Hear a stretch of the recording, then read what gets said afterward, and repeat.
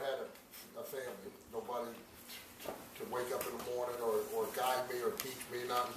So I was raised in orphanages from California to North Carolina, Missouri, and back to California before I was 9 years old.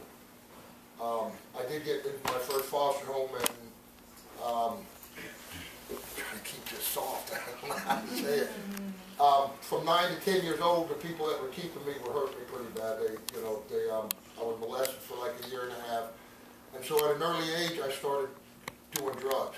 And I got into a lifestyle because I found out when I started getting high, all that pain that I was going through inside here, I couldn't tell nobody what had happened. I couldn't tell nobody that I felt unworthy, that nobody loved me and nobody wanted me because I didn't have a family, so I hid it. And what I did is I kind of blocked it up, put it in a room inside, and I shut the door. But what happens when you do stuff like that, when you shut that stuff off and you don't go to somebody that cares about you and tell them and talk to them about it, it starts to fester and it starts to blow up. And I started doing drugs at like 11 years old, and I found out what happened was that pain that I was building up inside that I put behind them closed doors, I didn't think of it no more because I was getting high. It didn't let me think. When you're doing drugs and you're drinking, you don't think about your problems no more. But what happens is the problems are still there, and that's how it started festering and finally blew up. Between that time, I was still back and forth in the foster homes. I was back and forth in juvenile hall. I was still going. They were telling me that there was something wrong with me, so nobody wanted to have anything to do with me. So at 17 years old, I joined the service. I figured if I go into service, maybe this might straighten me out. And I joined the Marine Corps at 17. And that helped me out for a little while because they don't allow you to do drugs. But what happened was I started drinking alcohol real bad because I was 17 in the Marine Corps. I could go anywhere I wanted to drink. So I was drinking alcohol real heavy. And I did 6 years. I did real well in the Marine Corps, became an MP. I wanted to come out of the Marine Corps and be a motorcycle cop. I wanted to go to California and be like, I don't know if any of you guys remember Chips. That's what I always wanted to be when I got out of service. But what happened when I got out, because of me not taking care of all them problems and all the issues that I had from me growing up, they came back. And it was kind of like a demon in a way, came back and started getting inside my head and telling me that I wasn't worthy and that I was just a piece of junk that nobody wanted. And so I went right back into the lifestyle. But this time, I was a lot more dangerous because I was older, I was a lot bigger, I was trained in the Marine Corps to fight and to kill, so to speak. And so I got into a heavy-duty lifestyle that took me down some real dark, dirty path. I met my first wife and I started having kids, and I remember when my first daughter was born, I looked at her and I said, I'm going to be the best father you've ever seen. I'm not going to let nothing get in the way of you. I will always be here to protect you. And I meant it at the time, but this is how the drugs, when you start doing them, what happens is you don't think. There's nothing else matters to you in the world but them drugs. And at the time I said that to my baby girl, I meant it, but something happened. I wasn't dealing with the pain and the issues, and I took off again. And had my second daughter, said the same thing to her when she was born. Right after her, I took off and left the state and moved somewhere else to hide. I was getting in trouble with the law. I was facing a lot of time in jail if they caught me. They finally caught up to me and I went to prison for 3 years. I did my time in prison, I got out, and I kept running, I had my third and my fourth daughter, and I never even watched them get born because my lifestyle didn't include a family. My lifestyle I lived didn't include for me to be able to be around people that loved me or that I could love. So I didn't even really know what the love was. I just stayed deep and deep. What I used to think is, people called me a dirtbag and a scumbag, and that's what I lived at. And it was real easy for me to live that because I didn't have to prove nothing to nobody. I felt that that's what I already was. I never had a chance to go talk to nobody about this stuff. Back then, in them days, a man, you don't talk about your emotions or your feelings, and you sure don't tell them bad things that had happened to you. You just kind of block them off and you muscle up and you go with it. Don't let nobody get inside your head and tell you no different. And so I was a very miserable, nasty, mean person. When the drugs didn't do no good for me. When I was saying the drugs were hiding the pain, when that stopped, I was doing any kind of drug and putting any kind of drug in my body when I couldn't that wouldn't stop the pain no more. I turned to violence, which to me was another drug, which I hurt a lot of people very badly. And today, you know, God's working on that because I still have the nightmares from them days. I still have the nightmares of the people that I hurt because of my lifestyle. I don't like to talk a lot about that stuff, but that is part of the story, and that's what God's using in my life today to put me to be the man that I am today is because of my past. So see, God will take all this negative, bad things that most people look down at you on if you're still doing that, and He'll turn it around and turn it into a positive. So I'm able to get out there and I'm able to touch people's lives that starting off in the same lifestyle that I lived.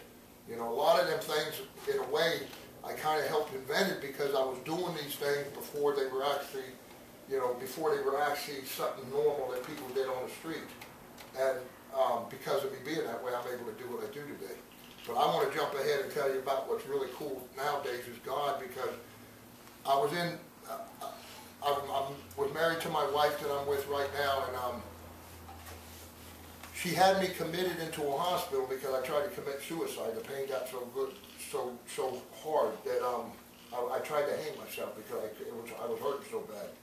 Again, I was 42 years old, and I couldn't go to nobody and tell them I needed help. I couldn't go to nobody and say, you know what, I'm hurting and I don't know why. You know, this happened to me, and I want to stop doing drugs, but I can't. It's just something pulling at me. So I went to a hospital, and they committed me to, the police department came and got me, took me to this hospital, told me they were going to get me off the drugs, and kind of laughed at me because I didn't know how to live without it. When I woke up in the morning, that's the first thing I did. You know, I got high. So I got out. I wasn't allowed to go back to my house. I had a restraining order that wouldn't allow me back in my house. And so I lived with somebody else. I started going to meetings. They told me to go to NA meetings and do this and do this. And I tried it for a little while. And I know God was working in my life because for some reason I didn't go back and get high. I didn't. I tried. I wanted to. I'd sit at night and isolate. I wouldn't talk to nobody. But for some reason, I wasn't getting high anymore. So I went on about 2 years of doing that, really struggling, trying to figure out how to do this. And I knew I needed something spiritual because my lifestyle was starting to come back. I was starting to go back into that violent lifestyle. I wanted to go back and do some of the things I used to do. I could feel myself, the drug and the alcohol and that kind of setting was pulling me back. So I figured, you know, how do I get spirituality? Let me try to start going to church. So back then I had real long, my hair was down to my waist. So I cut it all off. I got clean shaven. I got me some button-up shirts that I thought you had to wear if you went to church. And I went to start going to church. And I was clean cut. I looked pretty, believe it or not. But I was going for the wrong reason. I was going to please all the people in the congregation. I wanted to look like they looked like, and I just wanted them to accept me. That's all I cared about. I didn't care what people thought of me. I just wanted to be accepted somewhere. So I went to every church in Mercer County trying to find a church that I fit in with, and I just couldn't find it. So I remember one day I was riding my motorcycle and I thought, you know what, I'm a scumbag. I might as well head back and do what I used to do. And I remember I went to this guy's house that I used to get my drugs from, and I kicked his door in, and I got 2 bags of dope, and then I went and sat in the bar, and I had a shot and a beer sitting in front of me. And I had everything I needed on the bar. I mean, I even threw the drugs on the bar, and I figured this was the day I was going to go back out and get started again. And I called somebody, and they came after me. They just sat there and talked to me. They talked me into not doing it that day.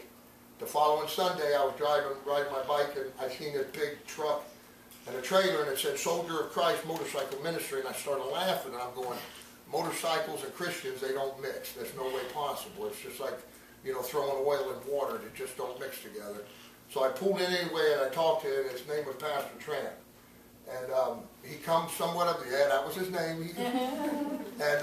He comes from this kind of same type of lifestyle, a little different, but he invited me to come to church, and I said, yeah, you know, I'll go. And he said, well, follow me. And I said, you know what, no, I'll meet you there. And it took me 6 months to get there, but I finally went to this church. And then the following, I went to the church, and when I walked in, the people, they just, for some reason, I got such a warm feeling, everybody accepted me. I went in a t-shirt, and I think I might even had a t-shirt on, just a Harley Davidson t-shirt, and that was it. And they accepted me. The following Thursday, I went to my first Bible study, And the guys were in there, we were talking, and they, you know, we were praying, and then one of them looked at me and said, do you want to get to know Jesus Christ as your personal Lord and Savior? I said, sure. I said, I tried everything up till now, I might as well try this. And I sincerely gave my heart over to Jesus that night. And what was so cool is that emptiness that I felt all my life that I was trying to fill with the drugs and with the alcohol and with the women and with the violence and all that stuff, it instantly got filled, and it was such an awesome, warm feeling. And I remember going home and telling my wife, I was all excited. I said, hon, guess what I did tonight? And she thought I got high, and I said, well, I kind of am, but, you know, but what happened was I gave my life over to God. And she goes, what? And she goes, what did you do, join a cult? And I said, no, it's cool, it's a biker church, and she didn't want nothing to do with it. But I was so excited because at one time I felt like I was somebody, that I was worth something. And I went to bed that night. I woke up the next morning, that emptiness was back. And I felt that emptiness in the pit of my gut again. And I'm thinking, oh man, what happened? And I remember the first time I dropped down on my hands and knees. And me and God, we got my own personal relationship. I call him dude. I call him friend. But I said, dude, whatever you did to me last night, if that was you, I want it back. I said, I can't live this way no more. And so what I did is I prayed, and I said, you know, give this back to me, and I'll do anything you want me to do and go anywhere you tell me to go. And he filled it that quick again. And from that day on, I turned away from everything. I turned away from that lifestyle. You know, I wanted to stay as far away from that lifestyle as I could.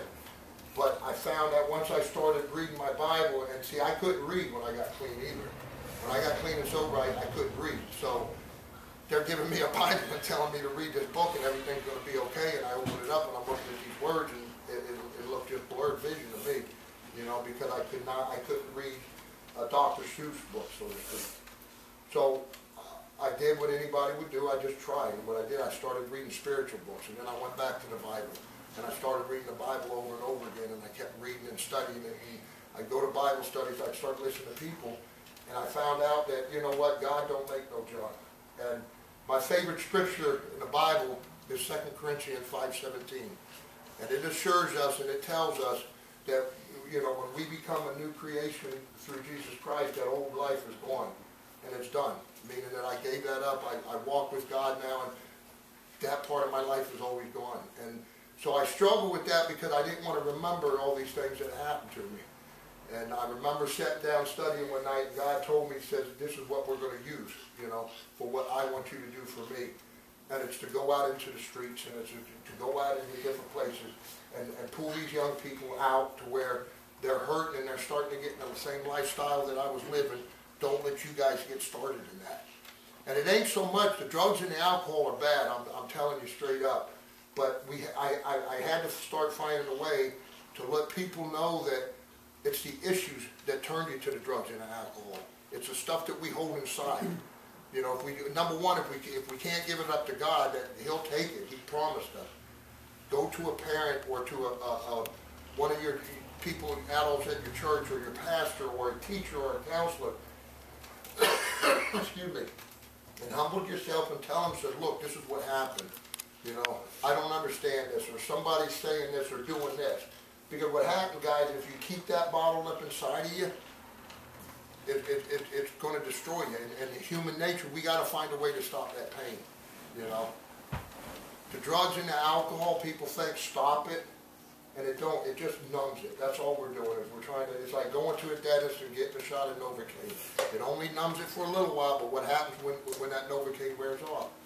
You know, the drugs are going to wear off. That's why we're getting so many people nowadays that are dying because of this stuff. You know, God is so awesome. And see, you guys, it tears me up in a good way to be able to sit here and see young kids sitting here in the evening and learning about God and getting closer. Because if you don't have God on your side, you know, this is a hard world to live in. I'll be straight up honest with you. There's people like I used to be out there just waiting for young people to come so they can grab it. Plain and simple. Call it what it is. You know, and it's a little hard to talk to kids your age because I'm trying to clean it up the best I can, and I'm trying to think before I say a few things. But honestly, it's a scary thing, and it's not something to mess with. Don't ever say it won't happen to me, because I volunteer for an organization called City of Angels, which Allison's part of, Bart's part of, and even Linda, she's part of City of Angels.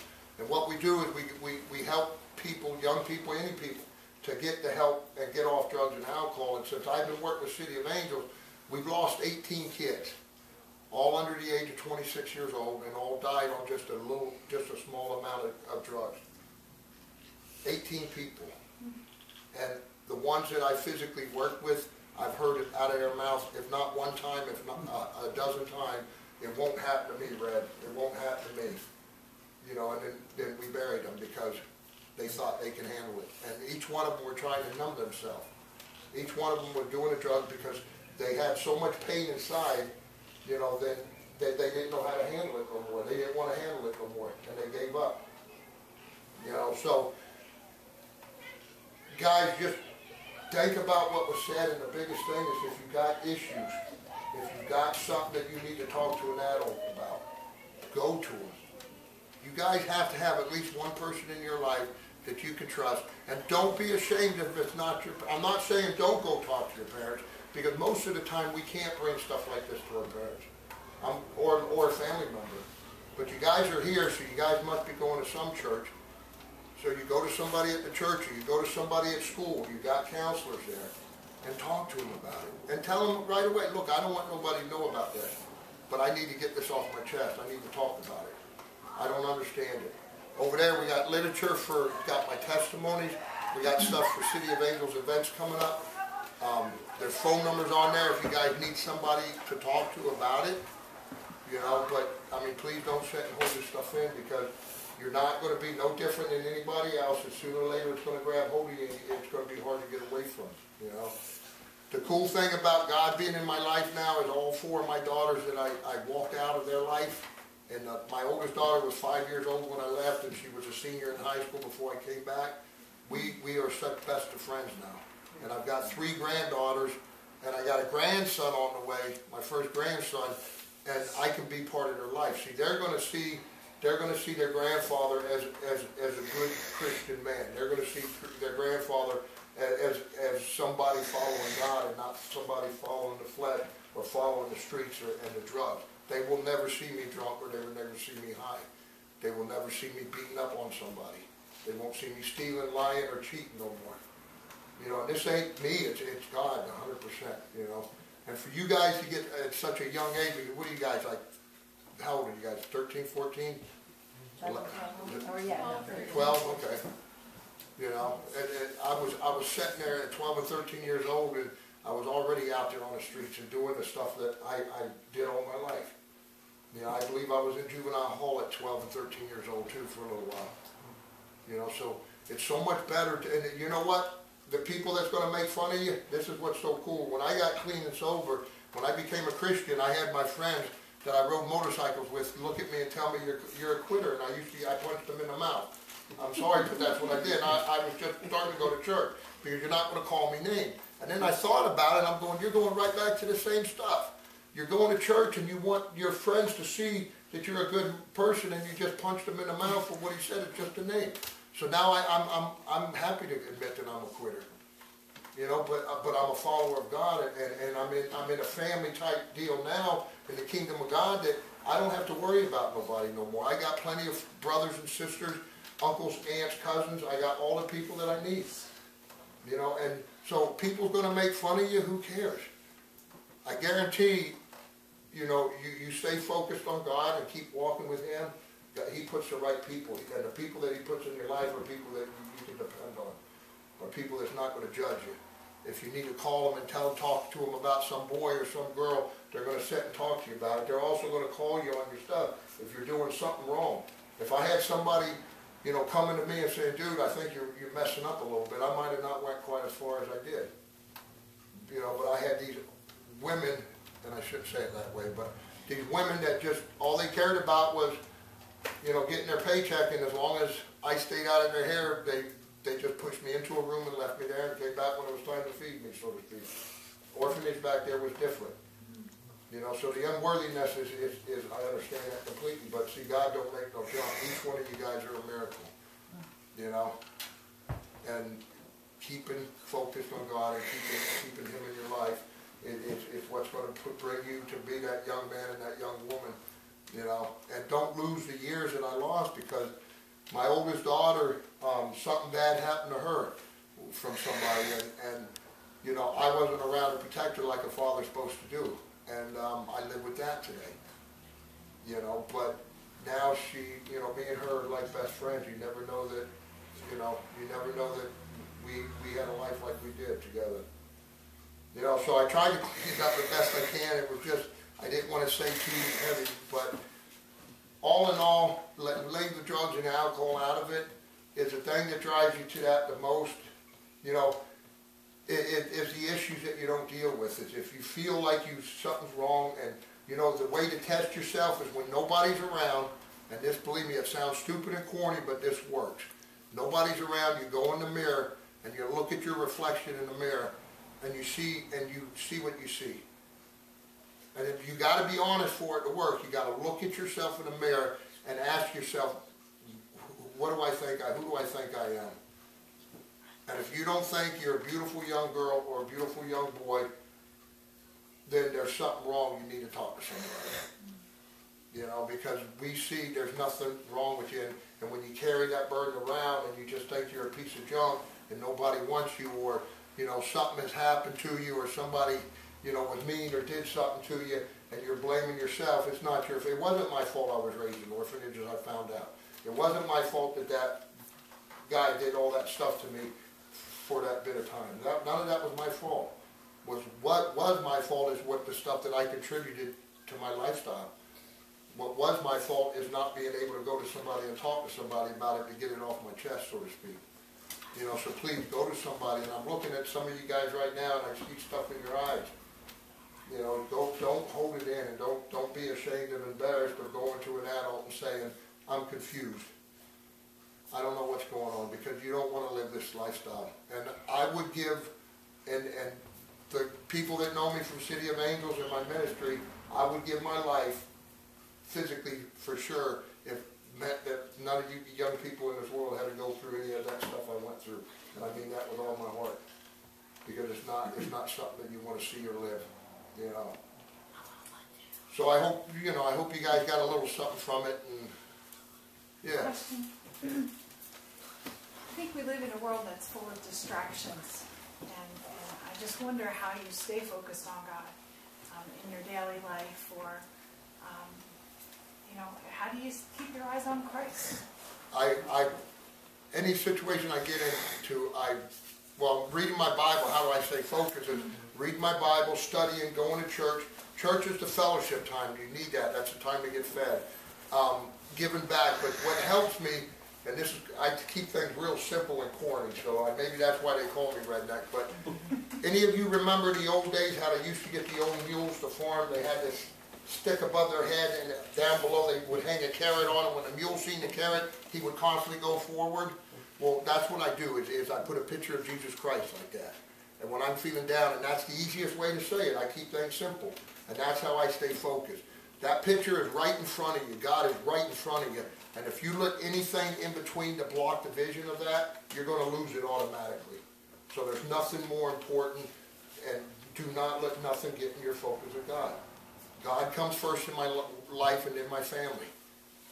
You know, then it comes right on down my job, work, City of Angels, all this, you know, you guys. So keeping focus is reading your Bible and praying and finding out to get a real close relationship with them. You know, think about having a relationship. And how do you get, you know, you got your best friend, your girlfriend, you know, one of you guys, you got your buds that you like to hang with. How do you get to know them? Is you spend time with them. Well, that's what you do with God. You got to spend time with them. Well, how do I spend time with, you know, people say, well, I can't see them. Well, yeah, you can. Look in the mirror. Go outside and look at the sky. You know, you see a flower. The first time that I realized I could see God is I walked out and looked right outside my front porch, and we have our landscape is nothing but rocks and one bush. And right in the middle of them rocks was a flower that bloomed up. That, you know, that was my first sight of God, you know. So staying focused is just praying and spending time with them. Yeah. Reflecting back, can you now see that were there you think you ran across people in your life when you were younger that were trying to bring you to God and you didn't see it or feel it? Yeah, because I was in a foster home. They were the old-timey Southern Baptist, and I went to church, and I learned about God. But see, when you're in this, I was in this shell to where I figured that I was just a piece of junk that nobody wanted. I didn't think God even wanted somebody like me, because I thought, you know, they used to think I was probably something was wrong with me. They wanted just to lock me up. So when you're growing up and thinking that, I figured I was just going to church, honestly, because they made me go, and I could go with some other kids, and it was a social type network for me when I went to church, honestly. So, and I had a lot of good people in my life that tried, but I was so far gone that I didn't trust nobody. So what's sad is I had chances. It's not like I was this poor soul that just didn't have a chance. Is I didn't want to trust nobody. I just felt like I had to learn how to deal with myself and put my back up against the wall and just start swinging mentally, so to speak, because nothing could get me from behind, you know, until I stepped away from the wall, and now I got God on my back, so I don't have to worry about it. But yeah, I bet I missed out on a lot of good people that could have helped me or tried. Anybody else have any questions for them? Is it okay if we ask them? Yeah, absolutely. Okay. What's up? Do you wear that jacket every day? This? No, actually just usually when I ride my motorcycle, and it's just a conversation piece. You know, because I found when I first became a Christian, I wanted to tell, and I was excited, I wanted to tell everybody about Jesus. And when I'm on my bike and I pull up next to a car and they see me, they roll their windows up. And I'm serious. So what I do is, this is just a conversation piece. It don't mean nothing to me. And the biker lifestyle, the bikers, they worship their colors. Meaning this is what they look at. They would kill if somebody even touched these. You know, but these are just, all it is a piece of material. It's people say, what's this Jesus is Lord stuff? Soldier of Christ. You know, we'll pull over, you want to talk to me? Yeah, I ain't got time. So what I do is I carry my testimonies now. And on the back of the testimony, I got a few of my favorite Bible verses. I got my phone, my name, my phone number, and my email. And I've had people contact me. They won't talk to me physically right there on the street, but it gives me a chance to open up and tell them about Jesus, you know. Because when you get something this good, I want to give it away. I want other people to feel the love that I found. You know, so not every day, nah. And there's sometimes I don't wear it except if I just ride the motorcycle.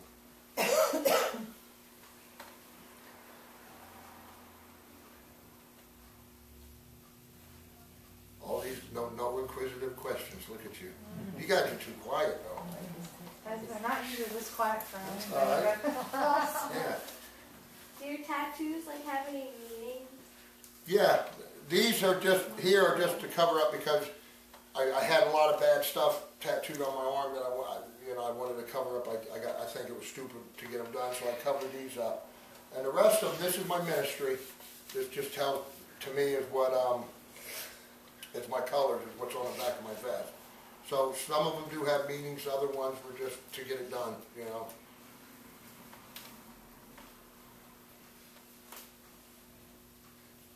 Do you think there's anything that you can do that can separate you from the love of God? Like, and are there any people that you've met that you think could take me away?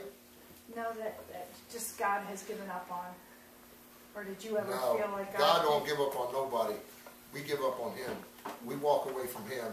If you think that God don't want nothing to do with you, it's usually if you stop and think about it and turn around, He's standing right there for you no matter where you go. So, you know, God is so forgiving, you know, because for what I've done, and I didn't even get in detail to tell you things that I've done, because they would probably kick me out of New Jersey if they actually found out. But the point is, and I say that, and I'm dead serious, but God has forgave me for all of them things. So if He could forgive me, and then not just forgive me, but use me as a soldier for Him. Use me to go out there and tell people about Him. You know, because my story is true. You know, my story, everything I say is true. I don't have to lie no more. You know, and for God to forgive me, number one, for all that, and then number two, to put, and see, in a way, He kind of hired me because my payment is that emptiness that I lived with all my life. He promised, me and Him made a solemn promise together You know, and meaning that as I do anything he wants me to do, I follow him, I trust in him 100%. There's some things I do that I don't want to do. You know, the last thing I want to do is, I'm a drug addict. I mean, I don't want drugs put in my face. And for me to go into and I'm not bragging on this, for me to go into a crack house to grab a kid, a young person, and bring him out and try to get him help, and then 2 days later he runs right back to the same crack house, or her. Or a young lady that is shooting 60 or 70 bags of heroin a day, and go to, and some guy is pimping her out, is prostituting her, young girl, 19, 20 years old, and to go and get her away from guys like that, and they turn around and go right back to it again. That's not what I want to do. I don't want to be a part of that, because that was my whole lifestyle. But see, God knows that, you know, that as long as I focus on him and I let him lead me, I don't go do it on my own. Is I know the lifestyle, I know the people, I know what to look for, you know, and I won't stop, and this is where God has put me at. You know, I ask him sometimes if I can get a secretarial job for a couple of months. He's not giving it to me. So the point is, guys, is God's got a place for you, and he's got a plan for you. Before you were even born, God knew that I would be sitting here today talking to you guys. You know, he already knows what's going to happen when you guys are in my age. The point is why not stay with something that's a for sure deal? You know, and the fun, I thought, oh man, I became a Christian, I'm going, there goes everything. Can't ride my motorcycle no more, I can't do this. I'm doing the same stuff that I was doing when I was out there in the world, except I'm not drinking and drugging. And what happens is when you start doing the right thing, all them things you think is fun that you'll miss so much, really don't matter no more. All that matters to me is God, plain and simple.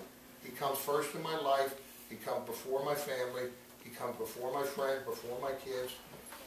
And because of me doing that, he brought all of that stuff back to me. See, it's almost like a giant magnet, to me is what it is. Is when you stay focused on God and forget about everything else, is everything that matters comes back to you plus more. You know, I got more in my life now than I ever thought I would have, you know. And it ain't got nothing to do with money or popularity or, you know, or big fancy cars or nice motorcycles. It ain't got nothing to do with material things. But because of growing up, my inside being so empty because I didn't know what love really was. And God not only brought that love and filled me with that, you know, I can give all this back to somebody, you know. And that's what we do. Yeah. Do you still go to the biker church? Hmm? Do you still go to the biker church? Yes, I do. Actually, I'm right in the middle of like a transition. I'm moving from one church to another just because of, you know, growth, I guess you could say. But yeah, I still, and it ain't so much a biker church. It's a church that loves Jesus. And that's what they're about. It's just the guys that go to it ride motorcycles too. Absolutely.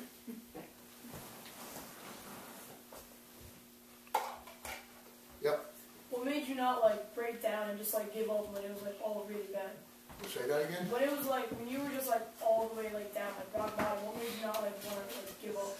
I did give up. I did give up. Because when I came back, I had some money in my pocket and I was going right back out. I still wanted to die. I'd given up. I'd already given up completely. What happened was, back then I didn't know it, but God was inside me and he was like kind of pushing me in a way. And what happens is I couldn't do it on my own, and this is what's so cool about God, is God will put somebody else in your path that will help you along the way. Because I was done. I mean, believe me, when I came out, I went and got my truck, I knew what I was going to go out and do. So what happens is, he threw these little bits and pieces into my path. And what it was this time was my godson, which I love dearly. I went to say hi to him. That's all I was doing. Went to say hi to him, more or less goodbye to him. And I was going out and I was going to kill myself. I'd already given up. But what happened is, I went there, they told me, they said, what'd they tell you? And I said, they told me to go to a meeting. I said, what kind? They said, what kind? I said, I have no clue. They called a girl up that goes to meetings. They didn't know what kind. She came over, took me to my first meeting, poof, and the rest is history. That was God. I'd already given up because I knew if I didn't go to that house tonight, I would be dead. I would have been dead that night. And all it was God putting somebody in my path because he already knew that physically I'd given up, mentally and spiritually I'd already given up. So he gave me a little kick in the backside, so to speak. So he put the right people in front of me, and they led me. You know what I'm saying? And that's how he works. So, giving up, I'd already given up.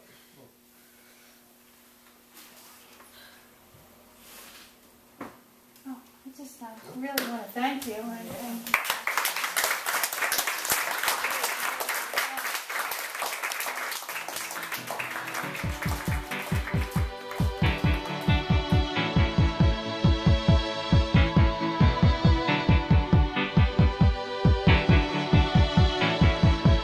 heart is a blue